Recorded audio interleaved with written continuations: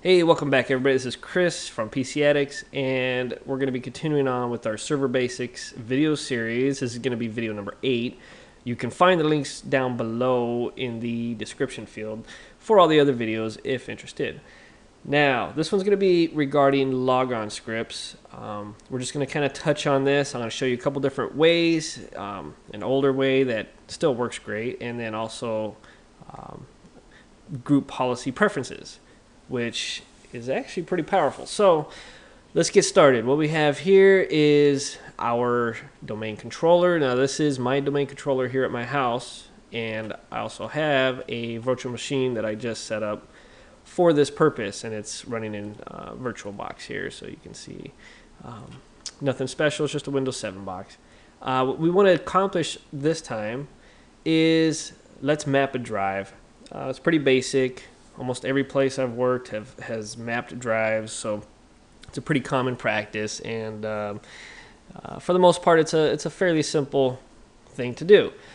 The old way or I consider the old way, but still widely used, is by creating a batch script.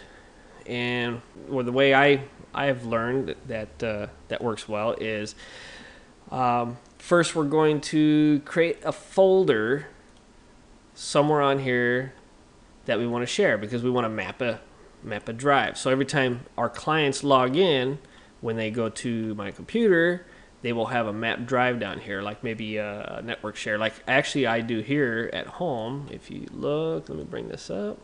I have a mapped drive called media, and that holds all my pictures, music, movies, TV shows, etc. So basically we're going to create the same thing as what I have set up already on my home network, but we're going to do it from scratch here. And so first things first, we have to have a folder that we want to share, right? So let's go ahead and find a spot to put this thing. I'm going to put it here under Files and Media. Now there's a couple ways of doing this. One is you can right click, create a folder.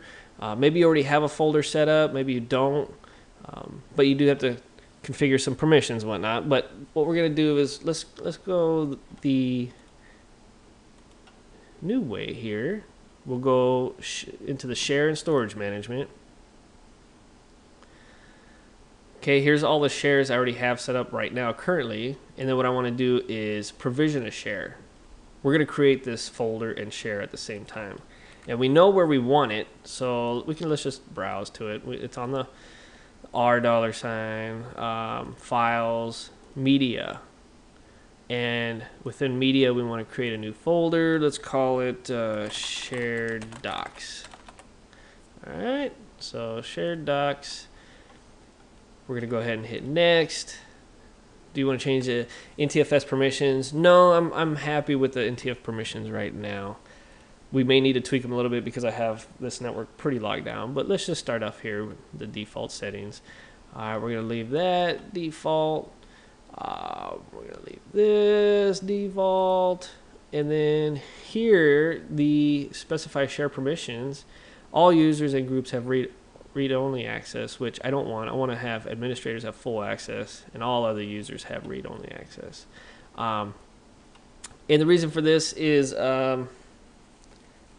because I don't want people to delete or change the folders. I just want to share out the folder, okay? I mean, you can go in here and tweak this stuff later, but let's just say we want to do that, and then hit next, and next, next. That's if you want to set like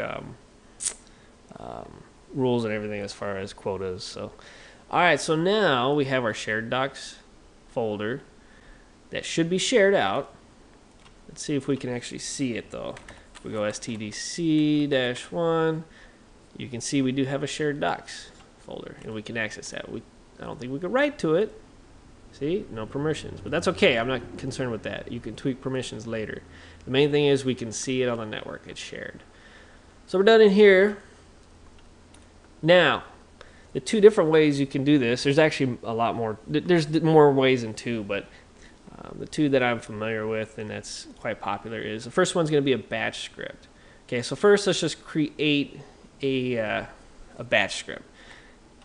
We're gonna go ahead and we'll just do it here on the desktop. We're gonna name this map drives.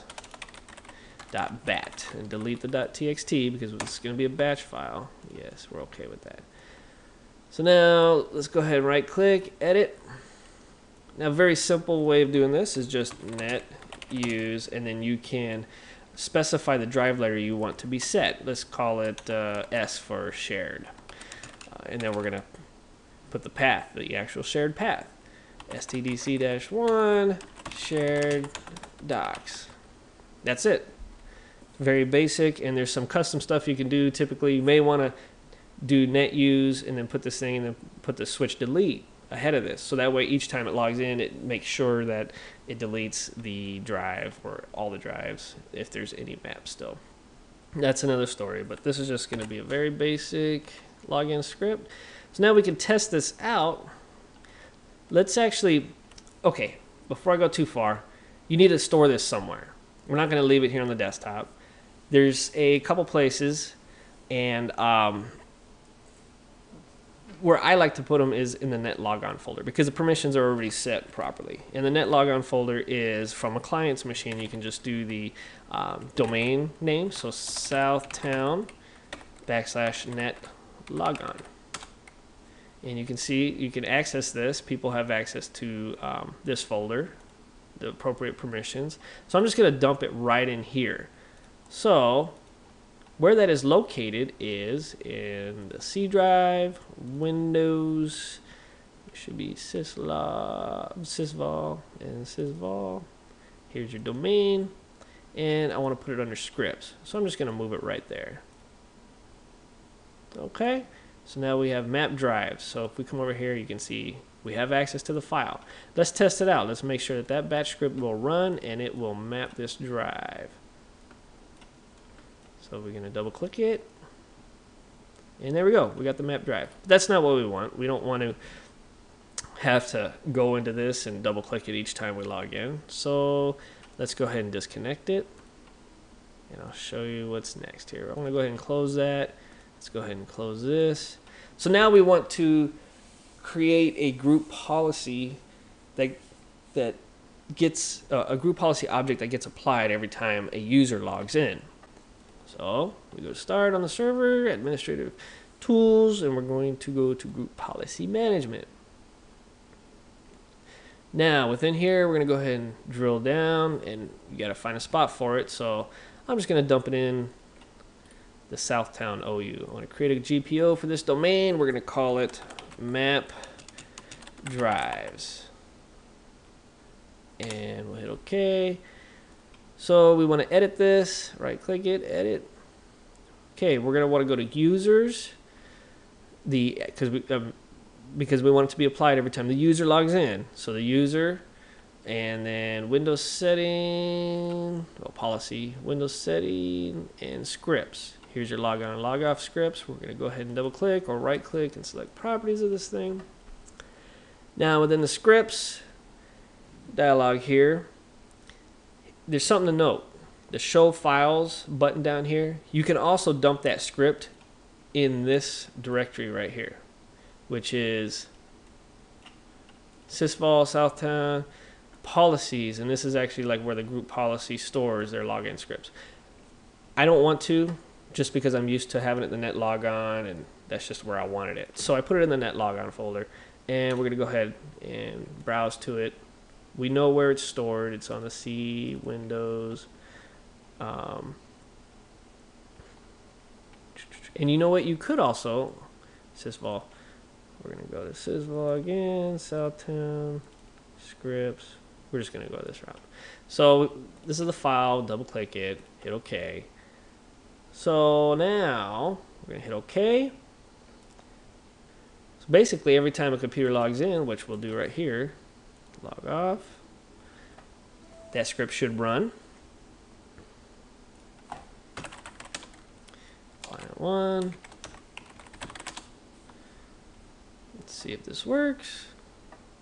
I haven't done any testing before this video, at least here on this setup with all the configurations and permissions, but we'll see what happens.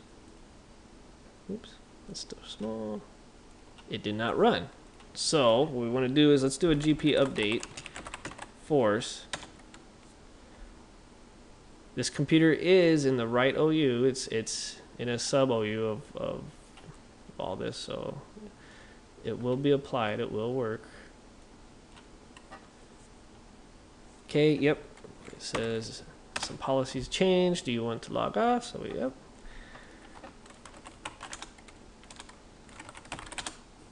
Log back in.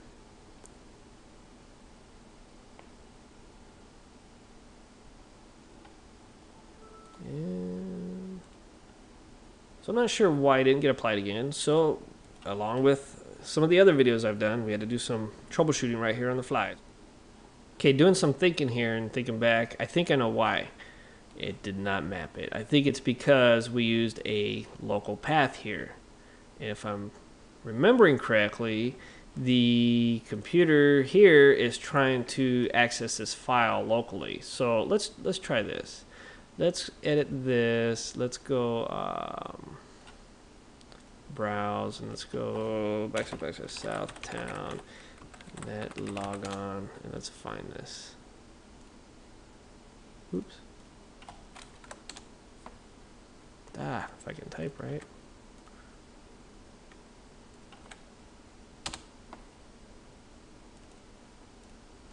So let's put that path, log off, we'll log back in.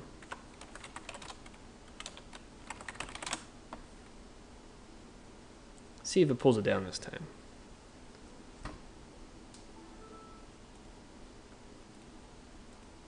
Yep, there it is. So that's why. Dumb mistake on my part, and it's okay. It's how we learn, right? Okay, so now the drive is mapped. Let's go ahead and check out the other version, the other way. So I'm going to go ahead and remove this policy. Let's delete it. Map drives, we're going to delete. All right, so that policy is removed. Let's go ahead and disconnect this thing. All right, so we have no shared drive now. So back over here, let's create a new policy. I'm going to call this new map drives. Okay. Now, what we want to do is go to user under the edit. So we're going to go, because it's still determined by the user, we're going to go to preferences. Oops, sorry about that. And then Windows settings and drive maps. So we can actually create all our drive mapping right here instead of creating a script. So we're going to select new map drive, and first thing you'll notice is here in the action you have 4 different things you can set up. You can do a create, replace, update, or delete. What we're concerned with is the replace, because every time we log on, I want it to replace any drive mappings with with this version. You can update it, but it'll update the current one, which I don't know. I haven't used that. I typically just would use replace. Location. Okay, so this is going to be the location of the shared folder, which is /stdc-1, and it's going to be shared docs, right? I believe. Or we can browse to it. We're just going to do that. Label as. What if we label this as, let's call it cool shared docs. Let's see what happens. I'm not concerned with the reconnect at Logon because it's going to run this script anyways. The drive letter, what I want to use, let's use O for like O, you know, for O. We're not going to use any different credentials, and we'll just leave all this default. So, and there is some really cool stuff you can do in this common tab under like item level targeting, but that's a whole other topic. We do use a little bit of that at where I work, and I do have some set up here at home in a school district that I do some side work for, but that's another topic. But just know that it's there. So we're going to go ahead and apply this or okay it. So one of our drive mappings is going to be the O drive, point right there to that shared docs. So let's go ahead and log off and log on to this thing. Let's just do a GP update force real quick and apply these settings. We'll restart, or we'll actually log off and just log back in. There's no need to restart since it's a user specific. It's a user specific policy. and it even notices it. So let's hit yes, enter. Oops. Log back into this thing, and we should have an O drive. Okay. Start computer, and now we have a cool shared docs drive. Now that's pretty simple if you ask me. And if I had a preference, I would go this route.